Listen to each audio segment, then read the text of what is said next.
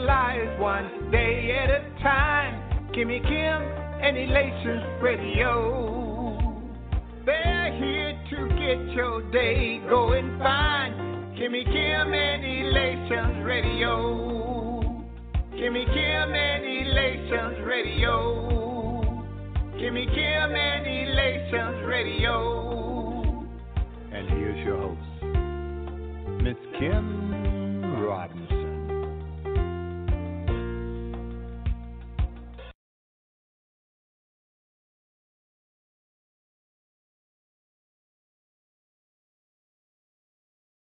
Oh no, it's never too hard. Oh no, it never is. Never too hard, never too hard. It never is, never too hard. Forever, no. Trust him in his word. Don't you let go. He knows how long you waited. He knows anticipated. Don't give up, no matter what. Be a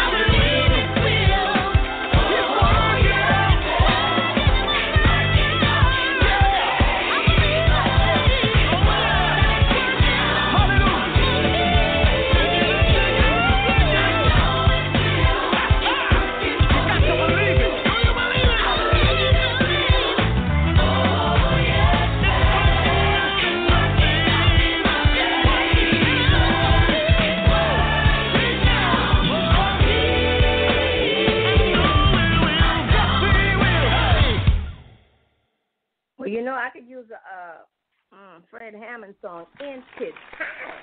Yes, indeed. Oh, my God, what a blessing. Hey, listen, I'm so glad that everybody has gathered now, and we can go ahead on and get started. We've got some powerful things we want to drop into your spirit. Welcome to the Loretta Petit Show. Women winning at life from ministry to marketplace. Regardless of where you are on your journey, it's still customizable. So keep working on it and keep working on you. You know, it is my joy to perpetuate a winning mindset and perspective in you, to encourage faith, inspire action, and stir up your passion.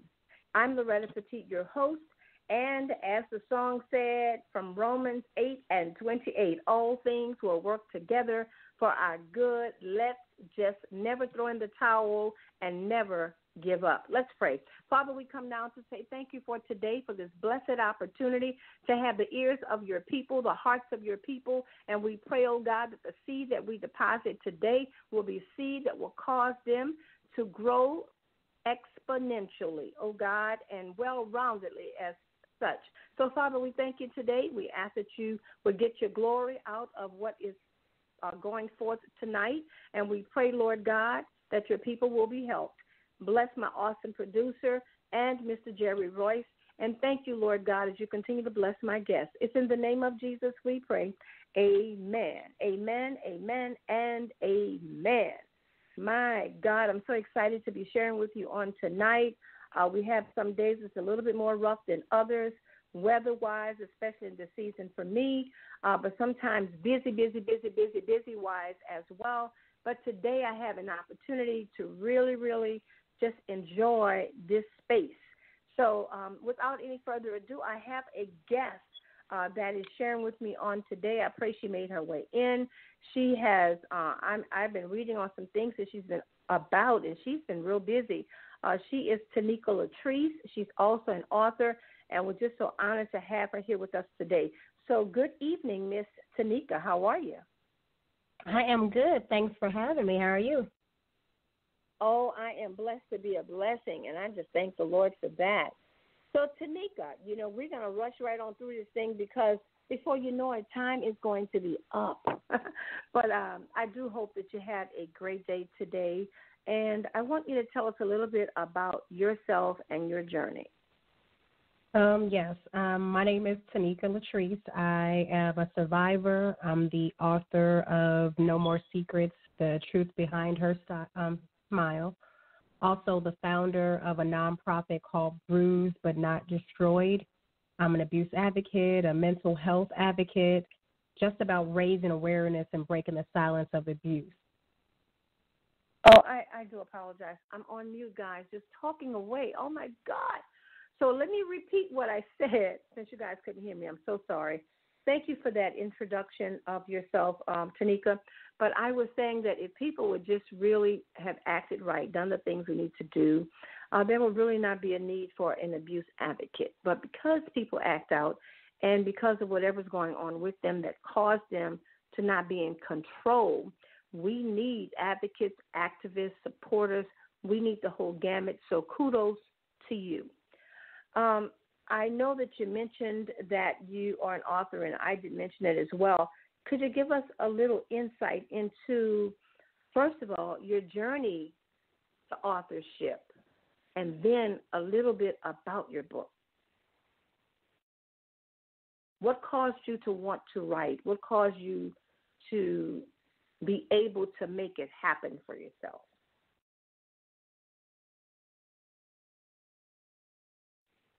Okay. Tanika, are you on mute? All righty. Don't know what happened there. I can't hear my guest anymore. Let me double check something here. I don't know. We don't usually have this problem. Okay. So I'm checking with my producer, but in the meantime, I can't hear you, though. So I can't hear her. She can hear me, but I can't hear her. What? Can you hear me? Oh, there we go. Bam, bam, bam. Thank you, Miss Tanika. Tanika, I'm so sorry. I don't know what happened, but anyway, do you need me to repeat the question for you? Oh no, I heard you. So Okay. it was basically therapy for me. I had gotten to a point where I had reached a really, really low point of my life, like almost like a mental break, and I just began writing. And writing was literally like therapy for me. And as I began to write things that I had buried from a long time ago, I had to actually sit there and deal with them at that point, and it actually helped me heal. Yes, it's beautiful. And a little bit about your book. So my book is basically a synopsis of my entire life story of abuse. Basically, I've known abuse my whole life, from child abuse to once you start getting into relationships as a teenager and in the early 20s, domestic violence in my first marriage. And then I went on to, in my second marriage, marry someone, molested all three of my children. I was a victim of molestation. So it was basically just telling my story and letting people know that this isn't an isolated incident. As I was writing and interviewing other people, I come to find out that this is actually like an epidemic. This is running rampant in the community. It's just what goes on in my house stays in my house is the mentality a lot of the households have. So it doesn't ever get addressed or dealt with. It just gets swept under the rug. Right. If you're listening in, this is the Loretta Petit Show. You can call in at 646-564-9842. Say that kind of quick, right? That's 646-564-9842. If you have a question or a comment, write it down for when you do. One more time, 646-564-9842. I want to go back to something you just said, Tanika. What happens in my house stays in my house. Yes, you're all right. When I was coming up as a little girl, that was the mindset. But I don't think it was, maybe I was just clueless, but I never thought it was because these secret things were happening. I thought it was just because, we wanted to look as good as the Joneses next door, or we didn't want people to know that maybe the check was short last week, or, didn't want them to know that we didn't have the latest furnishings in the house, little things like that, vanity things. But as I became older, you're right, it's like an epidemic. I started to find out that so many things that look shiny and new on the outside, that looked like they had the latest this and the best of that, but they were having all these things going on in the home. And again, I was naive back then, but as I got older and these stories start coming out, I'm like, wow, and I envied them, and I wanted to be them, and I wanted to live like them. But little did I know what was really going on. My. So we do need those advocates, absolutely, like you, and people that's not willing to throw in the towel and give up on others who are going through, because first-handedly we know what's happening. And even though things like that didn't happen in my home, it doesn't mean I was exempt. It did happen, but maybe not in the home. But so many, people can identify with what you're saying, that things are happening. Now, I have to admit, though, with the child abuse thing, yeah, we can chalk it up to that. That's teetering the line for me, because my dad was a disciplinarian, but as I look back, I'm like, yeah, but that was like really, really much, that kind of thing. So there's a big difference between I believe in disciplining your children. I believe in that, but there is a difference between discipline and abuse. So, and a lot of times, because we have become so accustomed to the abuse that we received as children, we just see it as discipline because we're desensitized to it. So right. And see, that particular conversation that you and I are having about the discipline and the abuse, I think according to what generation you're in, you see things a little bit differently. Because exactly. and you you see things a little bit differently. And then even as the children of maybe the 60s or the 70s, or even the 50s, and we still have a lot of people around, they certain things they would mind a little bit better than kids of maybe the 80s or the 90s. They were seen and not heard, and people of the 80s and 90s said, oh, well, that wasn't cool. But there were certain conversations that they weren't allowed in either. So if adults were talking, they went in another room where they couldn't hear it. But some of the families I've talked to and observed of the 80s and the 90s, their kids are right in every conversation. So, it's just the differences. And I think we just got to find that balance, that thing that really, really works straight across the board if we can. So I totally agree. I don't condone, abuse, but I also don't condone people that just don't, enforce. You say a lot of things. Oh, you're not going to get this. I'm going to punish you for that. But you have to have some kind of enforcement. You got to say what you mean, and you have to what you say. Have consequences. But just make sure you're not going over that border of from discipline to abuse. Knocking teeth out, and knocking them down your throat, breaking noses, being whipped with extension cords so your skin is open and you have to go to that's abuse. I don't care what way you look at it, that's abuse. I told you. That is to the extreme. So what else, you're doing a good work, and maybe you can touch on some of the things you've done in the community, because I think that you've been busy there as well. Yes, definitely. We launched the nonprofit organization in July of 2018. We didn't get our official 501c3 until September of 2018, and we started off providing resources like food, toiletries, referrals to other organizations that provided mental health therapy, help with relocation assistance, or, help with teaching them how to get injunctions and things like that. And then this year in August, we officially launched an emergency and transitional house to house people in programs to help them become self-sufficient. And within 9 days of opening the doors, it was completely filled. And now we're literally over capacity. That's why we are seeking to open up 2 new facilities by the beginning of the year.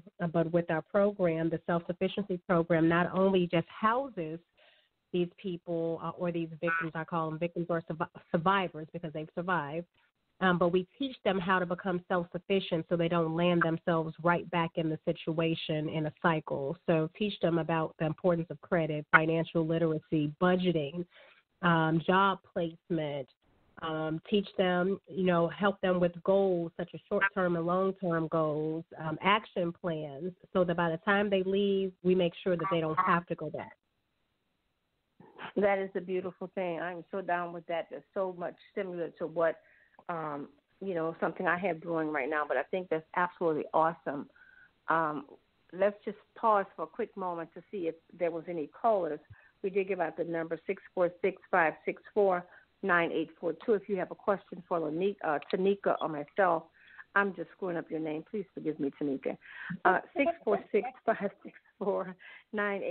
If there's a caller on the line, they certainly can go forth at this time. But if not, I do want to let you know, if you're just tuning in, it's the Loretta Petit Show, Women Winning at Life, from Ministry to Marketplace. I want to give a shout-out to all of you born in this month. Happy birthday to you. Want to say to you that's sharing an anniversary on this day, happy anniversary, keeping it together. Be sure to tell others your secrets of how to keep those marriages together, because the enemy is hot up on our trails, but we've got to know how to work through our situations, that conflict resolution. Man, that's a treasure. If you can find that, that's awesome. So on today, we're just taking a quick little break. We're going to go right back and talk to Tanika for the final part of our talk today. But I do want to take this moment to just say that November brings in a National Gratitude Month. Count your blessings. See what the Lord has done. Just be grateful. Please be grateful. It's so important that we have grateful hearts. We can be so much nicer when we can realize how blessed and how great our blessings have been and are. It is National Pizza with the Works Day. It's National Chicken for the Chicken Soup for the Soul Day today. But what I want to point your attention to is something you can get ready for, and that's tomorrow. It's World Kindness Day. So find a way to reach out and touch somebody with your love, with your kindness. That's what's happening in the world tomorrow, World Kindness Day. Somebody may reach out and be kind, extra kind to you. Who knows? But take it upon yourself. Be a committee of one and spread some kindness on tomorrow. Spread kindness like a cold, like a virus.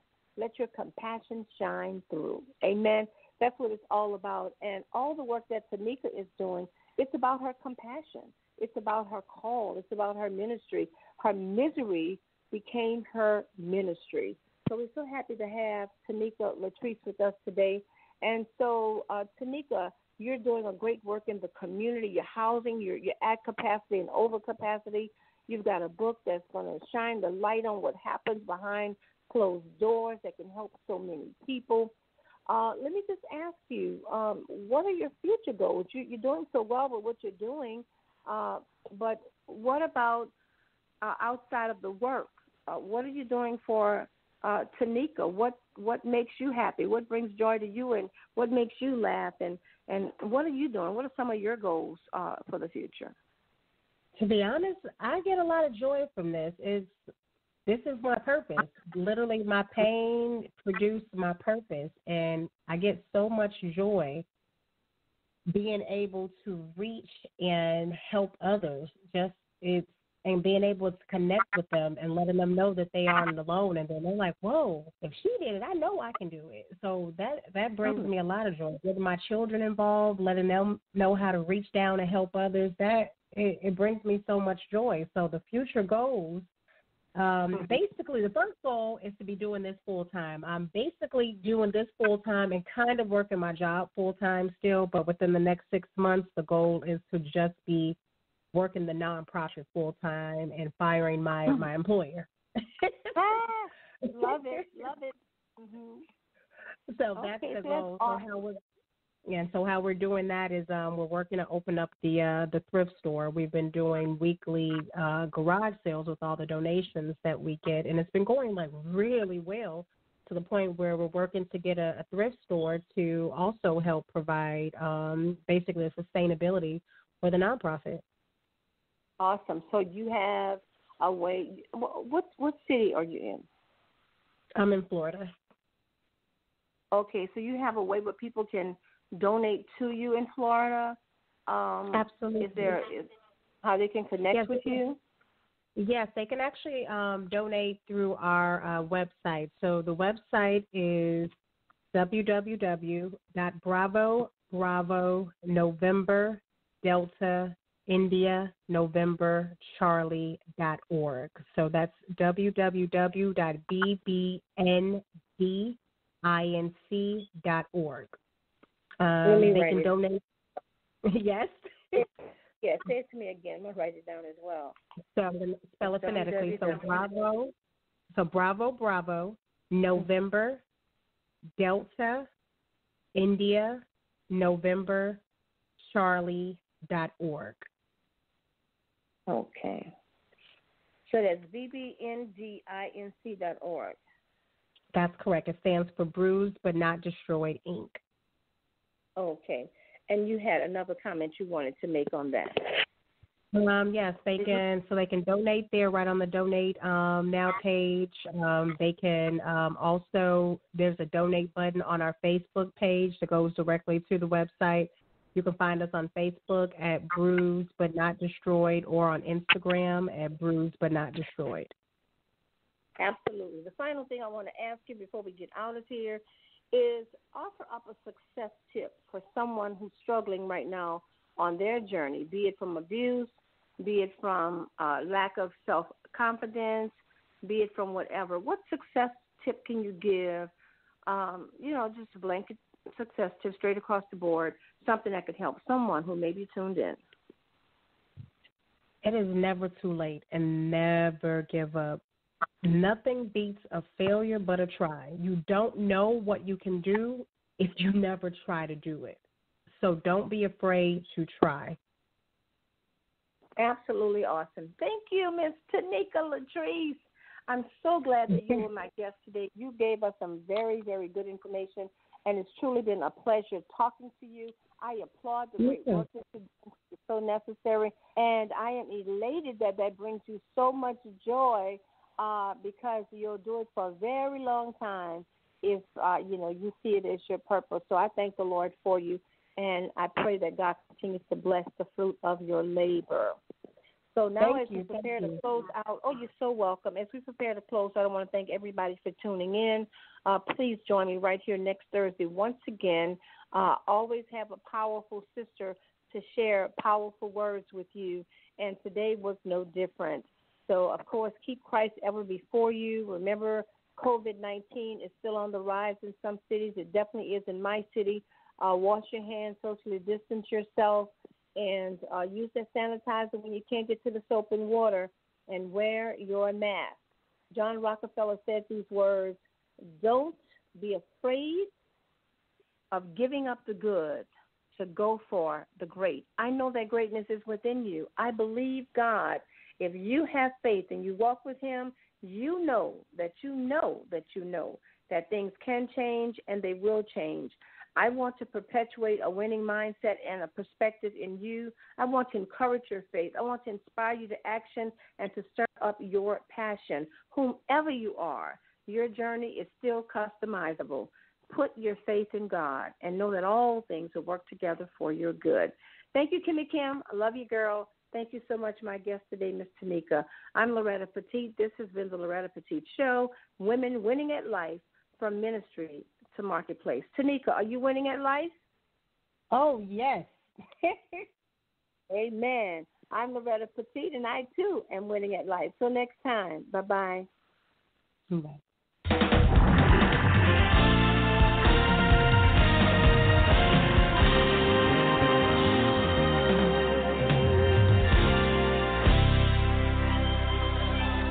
Once again, I'm standing here ashamed.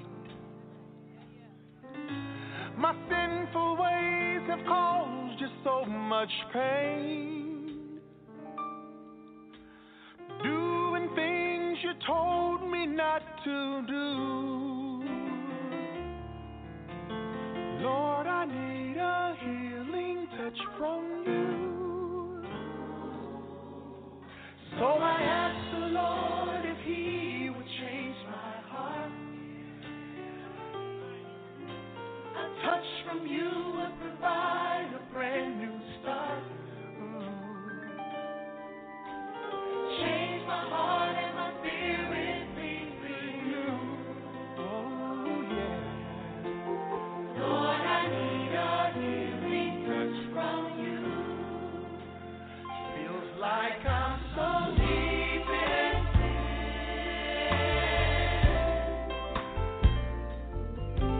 There's no mercy.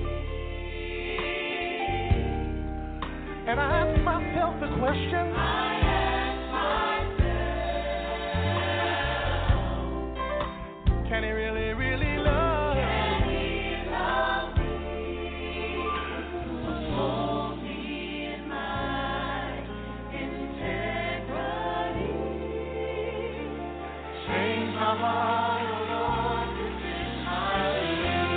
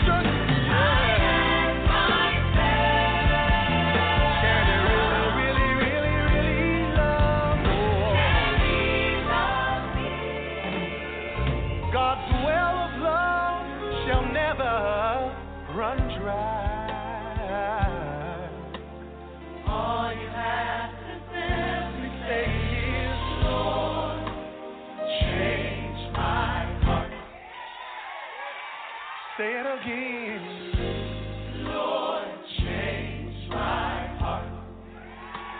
I know that you can. Lord, change my heart. But I wonder if you will, yeah. Lord, change my heart. I've messed up for so long. Lord, change my heart. And so many times I've been wrong.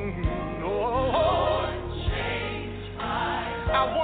I wonder if there's any more mercy. Lord, change my heart. I wonder if there's any more grace. Lord, change my heart. I wonder if there's any more patience. Lord, change my heart. As I lay before your face, Lord.